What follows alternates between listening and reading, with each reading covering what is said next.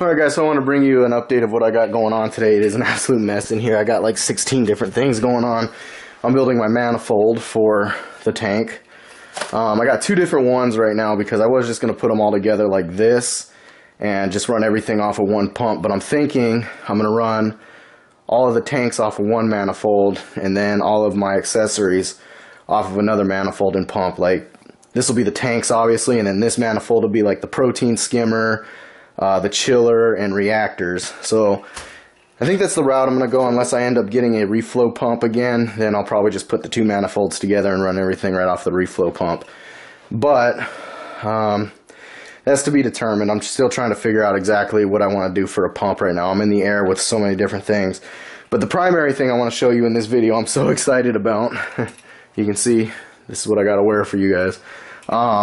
I just finished up the water station, and I'm super stoked. Like, this has probably got to be one of the most intricate plumbing jobs I've ever done inside of this hobby.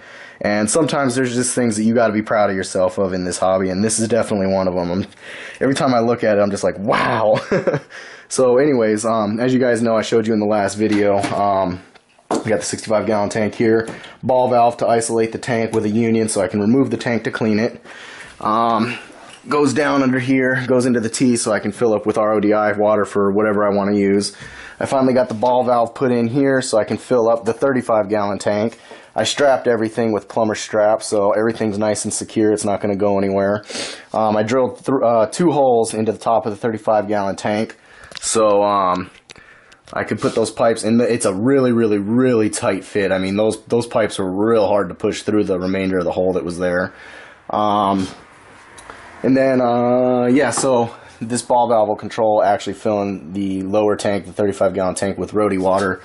And then we have the next set of plumbing things here is the 35-gallon tank. I have a ball valve to isolate the tank again. I got a union at the pump and a union at the other end of the pump so I can remove the pump if it needs servicing.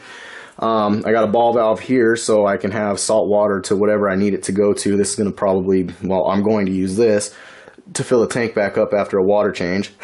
Excuse me. This ball valve here controls the water flow, the recirculation of the pump to the tank. So if I just want to fill up the tank, I would shut this ball valve off and open this one up, and that would fill the tank up while it won't recycle the water at that point. Everything will just be coming through this pipe. And if I wanted to fill and recycle or recirculate, I would just open both of them, then I would fill and recirculate. So what I want to do right now on video is I want to fill this bad boy up and I want to start this pump up because I'm so excited. There's debris inside of that tank, so I'm going to probably end up putting a filter sock on the discharge of this pump on the insides just so I can start collecting that stuff so I don't have to remove the tank, because that's not something I feel like doing right now. So in order to do that, what I need to do is close this line, and I'll just close this one too because why not? Make sure that this one's closed before I start letting the roadie water flow. So they're pretty much almost all closed right now. So let's fill it up. Fuck it. So we'll open up the I don't know which way I gotta turn them right now. Okay, so we'll open that one up. So now we got water down to this ball valve, and we'll open this one up and we'll let the tank fill. So I will time lapse this.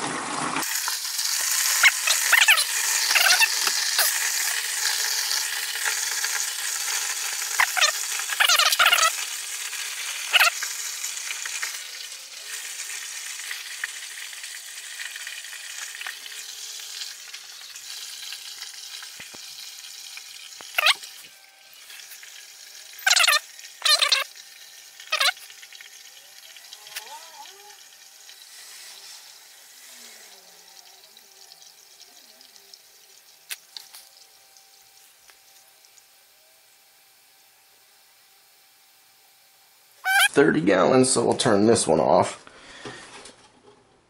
And fuck it, we'll just turn that one off too. So now, I want to start this pump because I want to see it run. So I'm just going to open up the bottom one here. And I'll open up the top one. There we go. Now we'll plug in the pump. Oh, my extension, or the cord doesn't reach. Dang. I gotta go get an extension cord. Dang. That sucks. Alright. Found a plug strip. So Moment of truth, huh? Let's see what happens.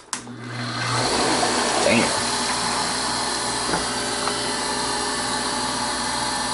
That definitely looks like it's moving quite a bit of water. I want to make sure that none of these are leaking. I did the same thing. I put a bunch of couplings up there, or not a bunch. I put a coupling. That way I could get around the first pipe that's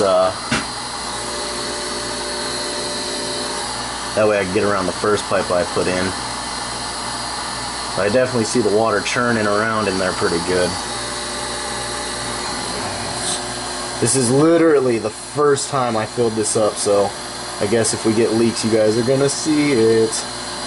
So far, we're looking alright. Yeah, like I just got done with this a couple minutes ago. Well, when I started the video is when I finished it.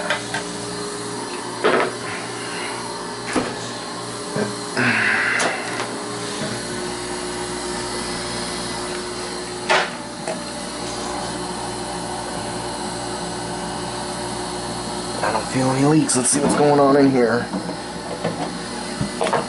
I will put the camera in there as well. Oh yeah, I think that's gonna do pretty good. And I got the pipe submerged in the water, that way it doesn't splash a lot and stuff like that. I want to see how strong the flow feels out of this sucker. Oh, whoa! That is definitely going to mix water really good. That feels like a spa jet. And I'm just going to put the lid back on so I can keep any kind of junk out. That works so well. I'm very, very, very happy with this setup right now. So there it is, guys. That's how it works. And like I said, if I wanted to fill up a bucket with salt water or you know, refill the tank, just put my hose on here and open up that ball valve, and that pump is going to shoot it out like a bat out of hell. So and this is just gravity roadie water from the tank upstairs. So there it is, guys. I'm I'm so stoked about this thing. So there it is, guys. I hope you enjoyed the video. Later on. And here's a little clip for you guys who think I may not watch your videos. Whenever I'm working in the fish room, I got YouTube playing all the time, and I'm watching your guys' stuff. So keep the videos guys coming. Keep the videos coming, guys. Because they're definitely entertaining for me to watch while I'm doing my projects here. So alright guys, we'll see you in the next one. One more look.